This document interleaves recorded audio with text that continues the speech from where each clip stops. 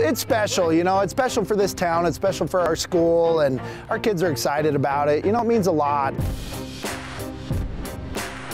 It's a storied rivalry. I mean, it's huge. I mean, it's been going on since the 1970s. Two storied programs facing off undefeated in conference for the very first time. As a varsity starter, I haven't won any of my crosstown games yet, so to me it means everything, and with the implications of this game, it's even bigger.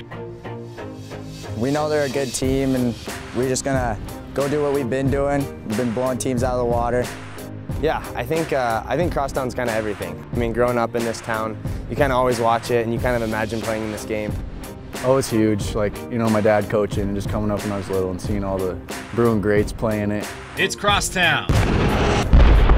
Vigilante Stadium tomorrow night, 7 p.m. Reporting in Helena, Austin Parr, SWX.